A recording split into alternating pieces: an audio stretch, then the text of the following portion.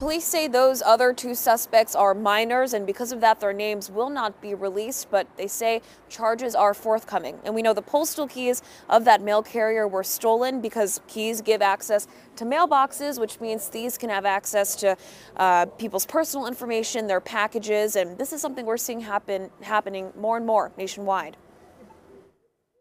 I don't want to see my brother doing this kind of stuff. The family of 18-year-old Baraka Janvier leaving his arraignment after the judge denied him bail in his robbery case.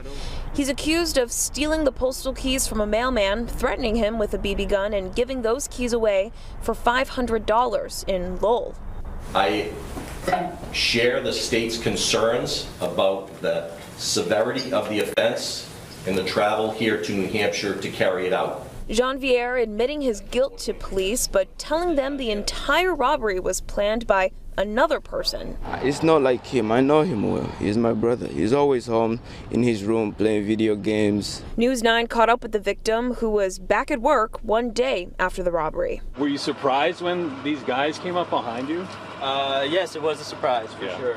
But it's a surprise mail carriers across the country are experiencing, with the U.S. Postal Inspection Service reporting 643 robberies last year, an increase of nearly 30% from 2022. While I'm sorting the mail, they snuck around and come up and punch me as hard as I could in the side of the head with the goal of just knocking me out. We're seeing a big increase in carriers being robbed at gunpoint.